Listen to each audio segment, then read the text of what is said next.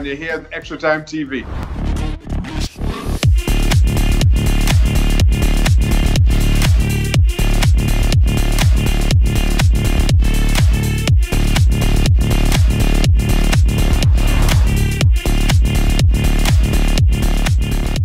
Hey everyone, welcome to a special edition of Extra Time TV. This is Andres Oclan, and joining us on the show today, Keston Julien, all the way from Europe. We have some special news. For those of you who don't know, and you should know, Keston Julien and his team have made history by qualifying for the UEFA Champions League in Group D, if I'm not mistaken. But before we get into that, Keston and his club have made history. Keston is from Trinidad and Tobago. He plays left back for us, although, he's capable of playing pretty much anywhere on the left side from what I've seen. But today, we're going to speak to Keston. Keston, how are you today? I'm good. As I said, not too long, finished cleaning. That training session today. Well, actually, it's about training this week, because I had a hamstring injury. It set me back about 12 to 2 weeks, 12 days to 2 weeks. But yeah, hopefully I could get ready this week and get ready for upcoming games that we have ahead. Yes. So, obviously in the UEFA Champions League, the group that you're in, let's talk about that. Group D with Inter Milan, or Inter Milano as they're called now, which is, everybody knows that's my favorite team. Real Madrid, who I would say is your team. Shakhtar Donetsk, and that is quite a difficult group anyway. But for those of you who have been following me throughout my entire media career, we have been interviewing Keston since all the way back in high school. And Keston, you spoke about the fact that you're a huge admirer of Marcelo from Real Madrid. What is I can't even imagine what you're thinking. I'm excited for you, so I can imagine how you're feeling. It's like from, sitting, in Gasparillo, which is where we're from, talking about your stars and now possibly playing against these guys. Yeah, it was a really good feeling. Was a bit shocked when I was Real Madrid in our group, from as I say, from watching Real Madrid and Marcelo them playing on TV to now going and play against them in not even a friendly match in a Champions League group stage match, which can be something big for me in my career. I look up to Marcelo a lot. I mean, I don't know if he will start against me, Sheriff, but just to be on the pitch against Real Madrid, even if on the bench or starting, is a big achievement for me. Yes, and just a highlight, the human perspective, folks. Keston, you and I know what it's like. Every footballer knows what it's like. You sit down and you talk about the Champions League with your friends. Both of us are from the same area in Gasparillo, Trinidad and Tobago, which is in the Caribbean, folks. And, talking about this. And sometimes, when you're an aspiring footballer or trying to pursue anything in life, it seems like this dream, like far away, it could never happen. And sometimes it feels like that. Keston, all those kids who are looking up to you now, and being like, okay, wow, Keston Julien is now going to play in UEFA Champions League. And they're looking at this video right now. What advice would you give to them? I would say, I wasn't the best footballer I was growing up. It had a lot of guys better than me. I just take it serious, because I know I'm not good at it. But if I train well and if I focus, I could be a good footballer. And I just never give up, I just keep doing what I do. What the coaches say to do extra work, Even if you have a bad game, do study it. Everybody's have a bad game, even Messi, Ronaldo, they have a bad game. So I know some players maybe have bad games and study it and think, and I'm a career thing. But yeah, just never give up and, the sky's the limit, and whatever I do, just give it 120% all the time, every game, and I think you will reach the top once he's a good footballer. Yep, and that's key words, folks. Basically, it sounds like you've heard it before, but working hard and never giving up. I know it sounds cliche, but you're seeing for yourself one of our own in the Champions League in a time where we have lots of problems with Trinidad and Tobago football, and these are one of the great positive things that we could speak about, which I think a lot of people should be celebrating the fact, because we know how difficult things are in the region and in Trinidad and Tobago football, so this is very good. And also, we know you've had to deal with some of your injuries and so on, so it's good to see that you're bouncing back from that. So, you know, the Champions League is about to probably kick off pretty soon. I know it probably feels like tomorrow for some of us who are looking forward to it now. It's no big secret, as I mentioned, that I'm an Inter Milan fan. So now I'll be torn because when you guys play, when Sheriff plays Inter, it's going to be difficult for me to watch. But I'll obviously be supporting Keston. So Keston, you know, this is new territory for you. So how would you, you know, explain your feeling right now? Well, yeah, adrenaline high, you know, when I'm playing against these big teams, as I say, not a friendly game and an official Champions League group stage match, which, you know, you'll be nervous. I mean, everyone is nervous. I think even big players is getting nervous when I play against big teams, you know.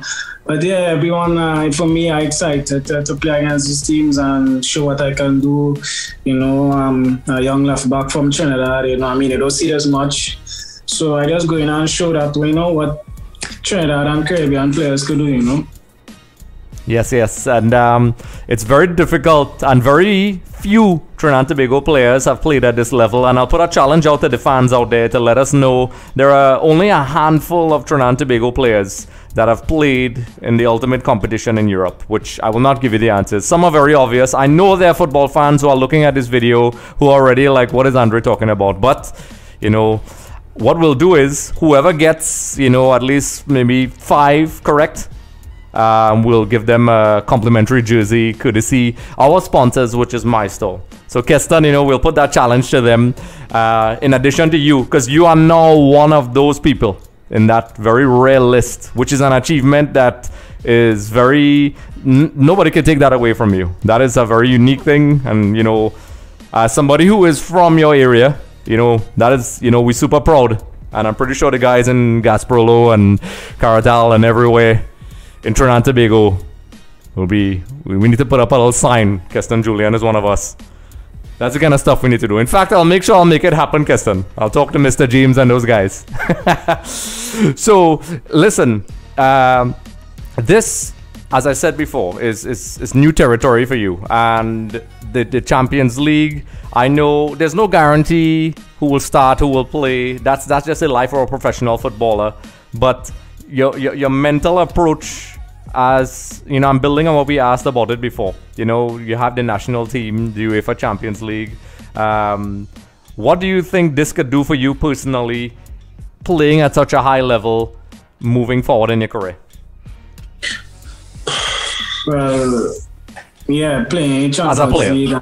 As a player, I mean, every player want to evolve, even if they play anyway, they want to be, always make that step in the career, you know, and I think at an age right now that, you know, I think if I do good, even in the Champions League, if I do good in the season, you know, especially in the Champions League, I think I can make a step in my career at the age I'm now. I'm 22 years, we're going to turn 23 next month. I could say at the peak where I can make a good transfer, you know, and that is my actually goal for this year, this season, you know, to do well. And I know people will say, it's not good to say that you're looking to make a transfer and your fans will like you. I mean, fans already know players just come here to do good, to make a transfer, to have a better future. I mean, Sheriff is a good club. I mean, a great club. Everyone could see, as I tell everyone, we have 18 training pitch. We have 2 club hotels. We have an indoor pitch for winter time. We don't train in the winter, well outside. We just train inside. It's a real professional club, but anyway, my goal is to reach as far as I could go. That's my main goal this season, to play in Champions League as much games as possible, and for scouts to see me, clubs to see me, you know, so I can showcase my talent. Yep. You read my mind with the next question, because just like yourself, this is history for your club. You know, getting into the stage of the Champions League, and you guys got past some tough teams. I'm just gonna pull it up real quick. I'm trying to pull it up real fast here, but this, not just for you, but for the club. So, you know, tell us about this club a little bit. I mean, you kind of beat me to the question a little bit by explaining the club, but, you know, how essential has FC Sheriff been in your development so far? Well, they play a part in my development, you know. First of all, playing Champions League qualifiers to be playing in the group stage. I mean, the club is, as I say, really professional. Good coaches, good training facilities. You know, you feel like a professional. You know. But yeah, they played this year or last month, make it a year since I'm here. And yeah, they played a major role in this 1 year that I'm here. So yes, you know, I'm just looking at the pathway here. So you guys reach a group stage after eliminating teams like Red Star and Dinamo Zagreb. These are tough teams. These are not easy teams to play against. And yeah, especially playing at their home, it's not easy. Yes, so tell us about that. I mean, in Trinidad and Tobago and in the Caribbean and general fans, you know, we talk about the big teams, which you'll now be facing, the Real Madrids and the Inter Milans. But a lot of people, except for the football nuts like myself, know that these teams have massive fan bases and very intimidating home stadiums. So tell us about that. Yeah, especially when we play in in Red Star in Belgrade. Yep. Yeah, there was the most ferocious stadium that I ever played in since I played in football. Yeah, the fans was really crazy. When you come out, as soon as you enter the pitch to warm up, the booing you from your warm up till you go inside. When you come out, the booing you when you have the ball, they're just screaming, you know. When you have the ball, they're screaming. So but also they're shocking you at the same time, you know, but you have to stay focused mentally. But yeah, I didn't get a chance to play in Zagreb. But they didn't have that much fans, you know. I think I had like one section, but like 12,000 because they didn't know we already lost 3-0, so you know it's difficult to come back from that. But they also had some ultras on the other side that actually make noise. But I think if they play at home first, they would have come out with all the fans and could have been under some pressure. But yeah, we hold them to a 0-0 draw, which was good. Our keeper did really good that game. Otherwise, we could have ended up in some problems. Mm-hmm. But yeah, these teams is very hard teams to pass in these group stage and in these qualifications. Yes, and you know, oftentimes, you know, we focus on not on the qualification stages, but just from the group stages moving forward, and the difficulty playing in away stadiums. I think it's good for Trinidad and Tobago, young players and players in general, even some senior players, because you know, before the COVID-19 pandemic, you know, our stadiums are not as intimidating. I mean, you know this. In a lot of ways, we are probably one of the most friendly away stadiums in the world. You know, Trinidad has the chillest people ever. So from playing from high school football, then the Pro League, then even some national games, to this environment, how much of a change that was for you? I would say a big change because in the Pro League doesn't have much fans, you know. And when I play national team and if I play a home game with a full stadium, I always say one of my goals is to play in front of Trinidad with a full stadium, you know. But it never get to happen. I play against Venezuela or Trinidad. It wasn't an intimidating stadium, but when you come to Europe and you go to these places like Croatia, Greece, Serbia, they have crazy fans. Crazy fans. Yep. And the mental preparation, you know, as you said, I mean, even at a recreational level, when you have fans, you know, harassing you on the sidelines, you could see even in those little tournaments that, you know, like even in Gasparillo where we're from, you could see, you know, the heckling and things like that get to some players. And, you know, and even at the pro level, psychologically, you have to train yourself to prepare for that. And, you know, as you said, you know, they're booing you at every ball, it's loud. And, you know, that's not even the full stadium because of the COVID-19 restrictions, because they already lost the first leg in that particular game you spoke about. So, you know, in terms of training yourself to prepare for that, because with each step in progression in your career, it gets more and more intense. But your demeanor has always been, you know, a kind of calm one. Has that ever been an issue for you? Not really, because sometimes when I go to these countries, they're not speaking your language and they're screaming at you, but they don't understand what they're saying. So that don't really get to me sometimes, you know. Right. But before, like when I was younger, and I know when I was playing Connection, senior team around 17, and you hear people talking shit, it used to get to me. But then I'll be like, yeah, I out here on the picture and them up there, they're just talking, you know, so that's just fly past me. But out here, I don't really study that much on the booing and the cursing and thing. I don't really, it don't really matter to me. Good, because, you know, that's a whole other topic maybe we could talk about another time, you know, about, you know, for example, the national team had to face some racism at the Gold Cup. Not the first time. It's hardly anything new in football, which is bad. And, you know, to have that mental toughness, because I spoke to, you know, several players who played at the highest level, like Hislop and Roger, and, you know, they all eventually, at least the guys I spoke to, learned or spoke to me and said that you have to block it out. And I realized most of the really successful players, while it's awful and unacceptable, some of the things people say, and there should be punishments for it, which that's a whole other topic. You know, it's good to see that, you know, you have that control and, you know, this... You know, enough about the, you know, the negatives of football. We're going back to the, you know, the Champions League now. So, you know, we spoke on the fact that, you know, that Marcelo is one of the heroes. And the fact that you'll be on the same pitch with him. The approach to the crowds there, based on, you know, what you faced in Red Star, will obviously be very different because it's the Champions League now. The world will be watching. You know Trinidad Tobago is going to be watching. How is that for not just yourself, but for like your family and so on? What is your family saying about this?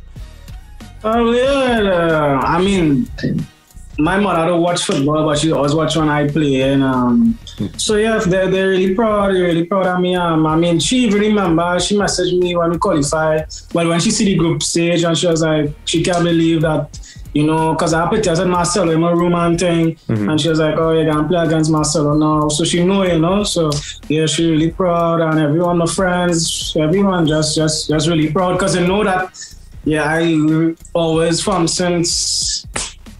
since I play left back, I always watch Marcelo, you know. So everyone know that it is a big thing for me. And imagine, and the good thing is, you know, and folks, if you don't know, even my dad knew Keston Julien because he taught him at the at Gasparillo government, where both of us went to school, although me, that was a long time after. Well, long time before, sorry. But, you know, the humility that you have with this success, because oftentimes it goes to players' heads. You know, I work at some of the franchises in cricket and football and so on, and it's very good to see that you have that. Because, you know, now, just like you were looking up to Marcelo, now there'll be some little kids sitting down and being like, hey, I want to be like Keston. And that brings a new set of responsibility with it. So what do you think about this new responsibility that now people are now looking at you, Keston, as how you looked at Marcelo? I mean, yeah, it's a responsibility to not let whoever looking up to me down, you know. I mean, it's football, anything can happen. But yeah, as I say, if I don't know whoever watching, whoever looking up to me, I know I just do my best. Hoping to reach like Marcelo them one day, you know, have children with pictures and the wall with me and whatever. That's my goal. I mean, I'm from Trinidad. People they say Caribbean players can reach that level and thing. I mean, now I'm playing Champions League, so anything is possible, you know. Yes. So I think, yeah, I mean, I have a responsibility, and I don't tend to let anybody down.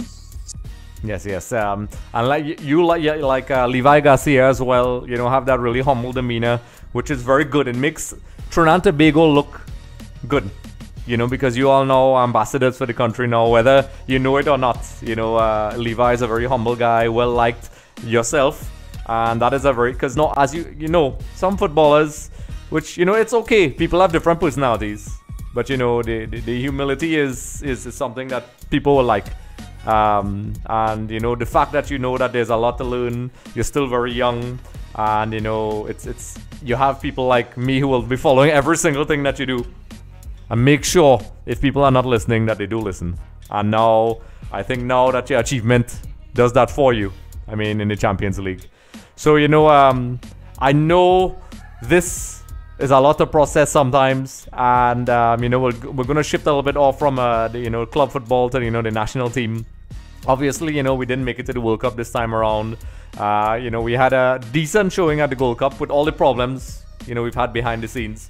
So, you know, the next target is obviously the next Gold Cup, you know, the CONCACAF Nations League, and then obviously the next World Cup after this one.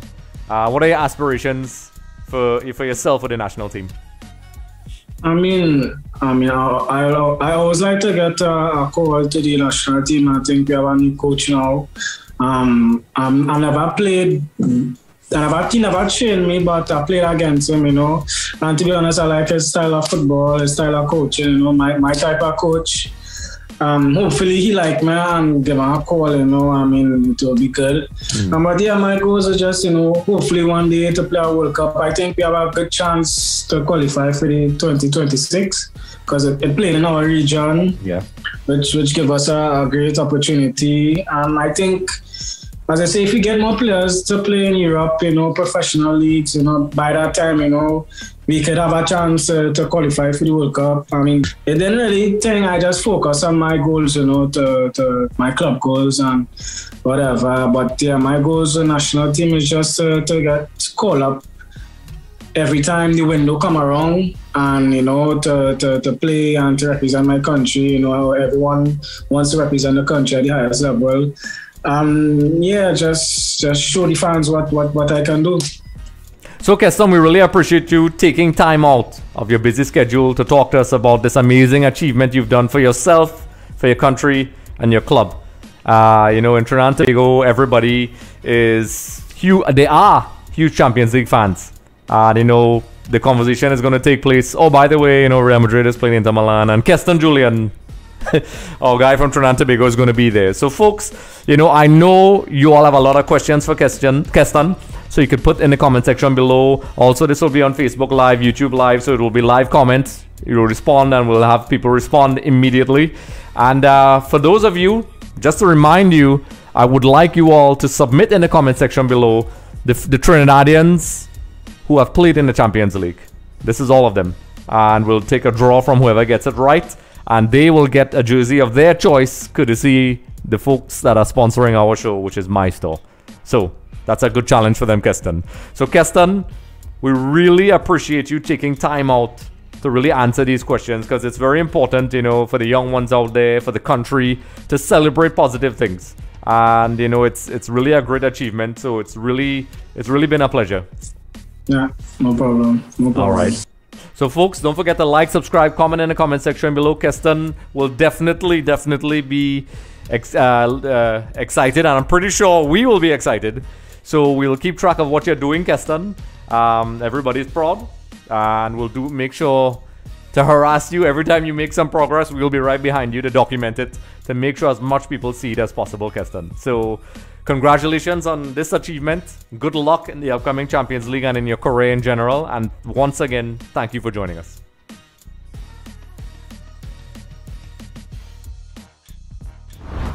Just a reminder, everyone, for more episodes with Shaka Hislop, be sure to head over to our YouTube channel. Also, don't forget to subscribe for more updates, interviews, and content.